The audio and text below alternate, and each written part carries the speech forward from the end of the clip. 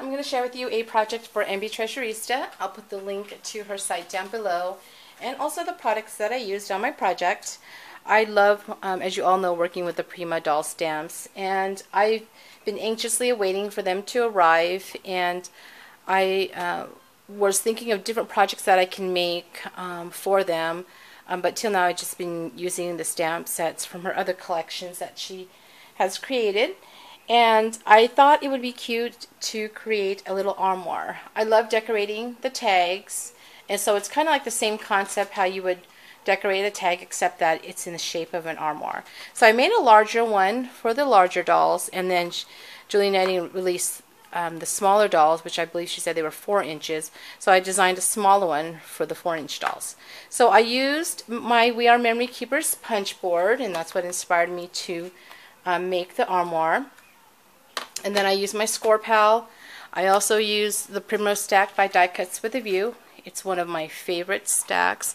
And then the paper that I'm going to use to show you how to create it is by King Company, which is the Sweet Nectar collection. It's an older collection, but really pretty bright colors. So this is a large one. You can use lightweight chipboard. You can use craft cardstock, and that's what I did here.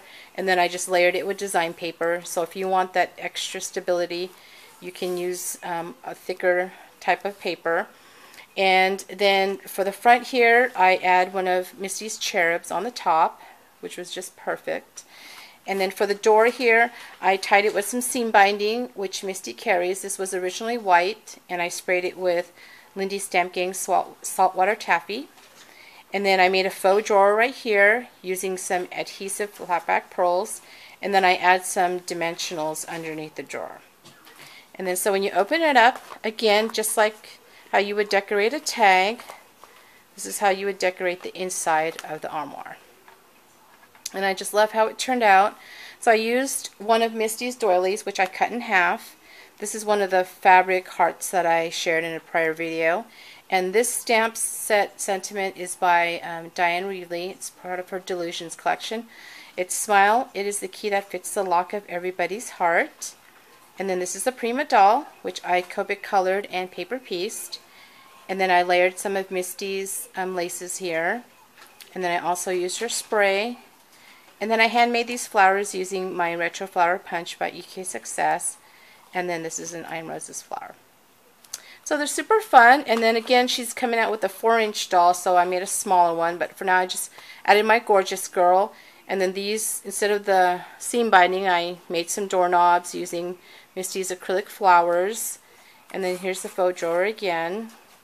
And then inside, I cut out this image from the design paper. And then I stamped the I Love You Little Rabbit. I Copic colored her and paper pieced her. And then these 2 trims also are from Misty's store. And then I made a flower using one of her laces. And then she has these white roses. And then these little tiny flowers, which come in a variety of different colors. They're really pretty. You can also use them as stamens to your flowers. And then I also used her acrylic flowers as well. So they're super fun. I made a bunch of pre-made smaller ones. You could see they are super addicting to make, and I really enjoy them. So as soon as I receive that doll stamps, I'm going to fill those in. And I'm probably going to host a swap, so look out for that. So let's go ahead and make these. We're going to make the small one first. Now, if you're using double-sided paper, the only difference with that in a single-sided paper is with a single-sided paper, you're going to have to cut another separate paper to line the inside of the armoire, and then also for the sides of the door. But with a double-sided paper, you don't have to do that. So just to let you know. Okay, now to make the box, you're going to need, it has to be 5.5 by 10. And then all you're going to have to do is score at a 1/2 inch and 1 inch on all 4 sides. So let's go ahead and do that. So 1/2 inch and 1 inch. And then you can just flip it 1/2 inch and 1 inch. And then 1/2 inch and 1 inch, or you could just score the ends. It's up to you. 9 inch and 9.5. So you could do either way.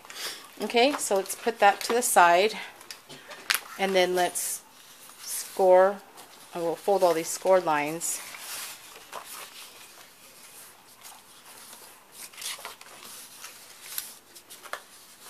And these are really cute to display in your craft room. I thought it'd just be a fun way, since paper dolls and armoires just go hand in hand with each other. So now we're going to cut 4 slits on the bottom up to the second scored line. So we're going to cut our first slit, then the second one, and then the third slit, and then the fourth slit. Okay, and then you're going to cut these 3 squares out, which is just going to leave you with 1. So you will just have this 1 tab left. Okay, and you're going to do that to all 4 sides. And then we'll do the other end.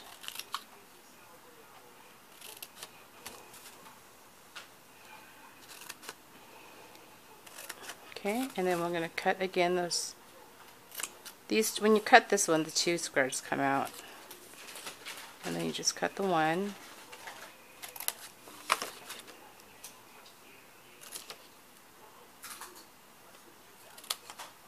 Okay, and then I'm just going to fold this in again. And then all you have to do is add adhesive to these little tabs right here. So add your adhesive. And then you're going to add adhesive to the top corner right here. So it's going to close the box together. Okay, so let's go ahead and build that. And then once you build the box, you can go ahead and start decorating the inside however you want. And then I just press these 2 down, like so. And then I just line these up. Once you make one, you're going to find yourself making them faster and faster. Okay, so that's what creates the box. Super cute. Now we're going to make the cover, and this is where we use the punch board. So this measures 3.5 by 9. So on the 3.5 inch side, you're going to punch it at 1 inch. Then flip, punch it again at 1 inch. Do the other end, punch at 1 inch. Then flip, then punch it at 1 inch. Okay, so it looks like that. Okay, now you're going to take back your scoreboard, and there's 2 different ways that you can do this. You can either use your ruler and your X-Acto knife, or you can use your scoreboard and your X-Acto knife. So I'm just going to use the scoreboard, and I'm going to take a pen, and basically what you're going to do is where you see this 1/2 inch mark and this 1 inch mark, you're just going to connect those 2, and then you're going to place a dot. So I just eyeball it because I've already made so many of these. And then on the 3 inch mark, you're going to place a dot as well. And then you're basically going to score it all the way down to the 7 inch mark. Okay? So now we're going to take back our scoring tool, and we are going to score it all the way to 7. And then we're going to go to the 3 inch. And sometimes I start from the top, but I don't press it. I kind of just guide myself. So I make sure I'm on that scored line. And then you're going to turn. And then you're going to score at 1 inch. Again, I don't really press it down until I get to that dot. And then I just score. Okay, so that makes that rectangle shape, which basically makes the door. And then for the center, it's going to be at 1 3/4. So again, I don't really press it. I kind of just guide myself. Okay, now I'm going to take my X-Acto knife, and be very careful because this is very sharp. And I just cut. And then I do the same thing with the 1 inch. and then also at the 7-inch. And then it's 7. So basically you're just following those scored lines that you just created. Okay, so now I'm going to turn it over and I'm going to fold back my doors. Do it very carefully. Okay, so this is what you created. Okay, so now we're going to take our little faux drawer, which basically is 1 by 2.5, and then we're just going to add some pop dots underneath. Well, you know, I don't have my pop dots with me, sorry, so I'm just going to use tape. So just add some tape. And then I just eyeball it about 1/4 of an inch, and then I just put it underneath. And then you can add pearls, you can add buttons, you know, any embellishments to create the knobs.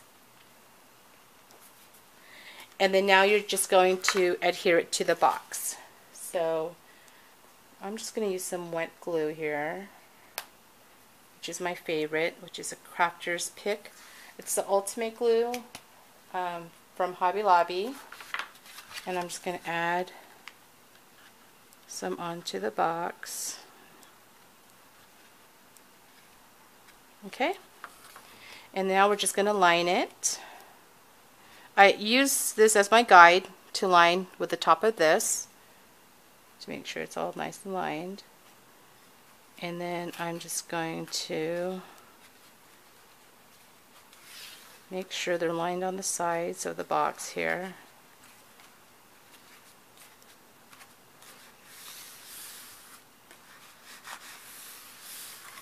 Just press it gently, like so. Okay, and then you got your little armoire. Super cute and fast. Really fun. So that's how you make the small one. Now we're going to make the larger one. And the larger one, it measures, the box measures 11.5 by 7. And you're going to, again, do the same thing. I'm going to get your board here. And we're going to score it 1/2 an inch and 1 inch. So let's get our scoring tool here. So 1/2 an inch, 1 inch. We'll go 6 inches, and then 6.5. And then we're going to turn 1/2 an inch, and then 1. And then we're going to do, let's see, 10.5. and 11. Okay, so let's put that aside and then fold.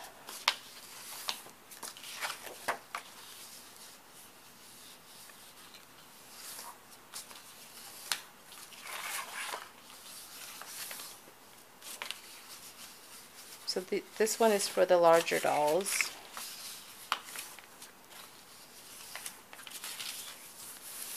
Okay, and then we're going to do the same thing. We're going to cut our slits.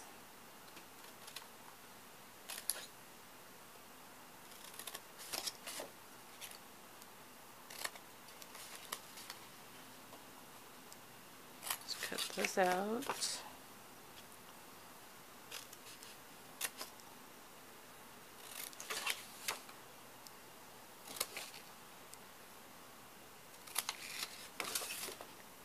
Just cut these.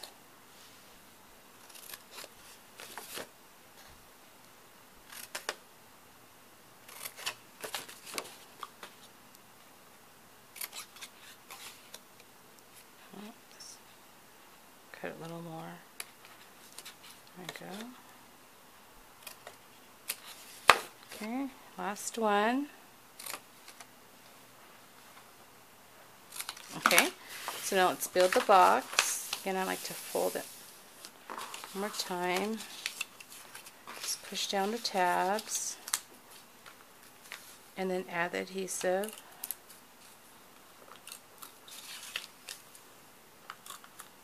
Now, of course, if you're going to use lightweight chipboard, you would use red line tape.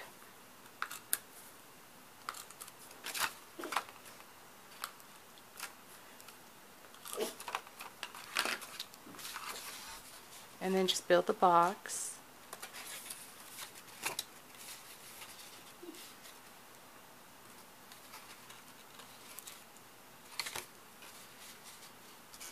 Make sure I'm still in frame here. Sorry. And then I just fold these sides in, like the last one. And then just push these down. Just make sure they line up.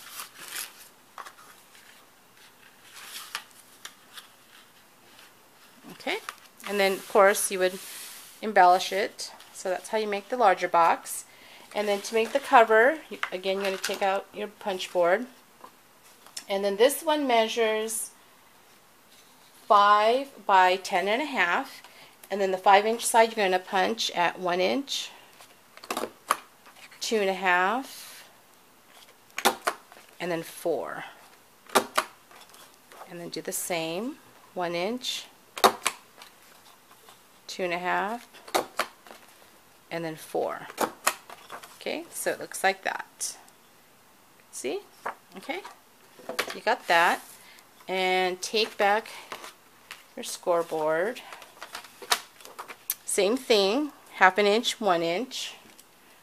So let's just eyeball it here.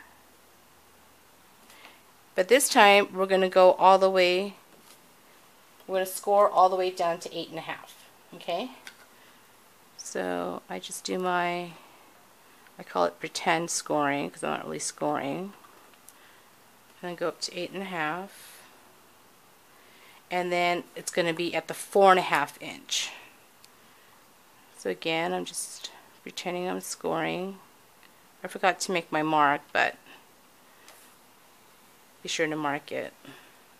And then go up to 8.5. And then you're going to turn again at 1 inch.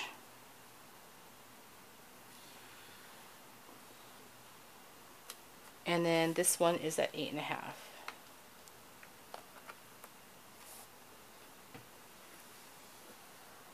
Okay, and then the center, for the center of the door, it's going to be at 2.5. So again, I just kind of eyeball it. Okay, so now we're going to take our X-Acto knife. I'm going to cut.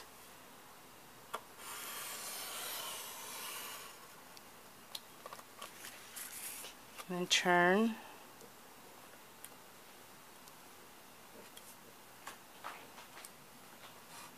It's hard to see it.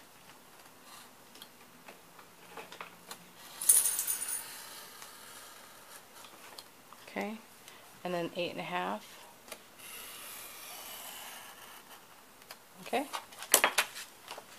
and then I'm just going to flip it over and fold. Just make sure you do it carefully, because you're just working with a 1/2 inch here. And fold.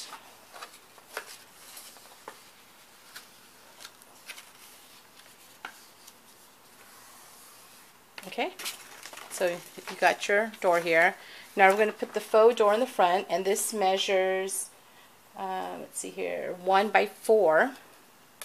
And again, you would put pop dots, but I thought I had it next to me, but I apparently I forgot. And I just measure about 1/4 inch, like so. Okay. And then we're going to take our box and again add our glue. Just do it really quickly here. And we're going to make sure we line it with the top here.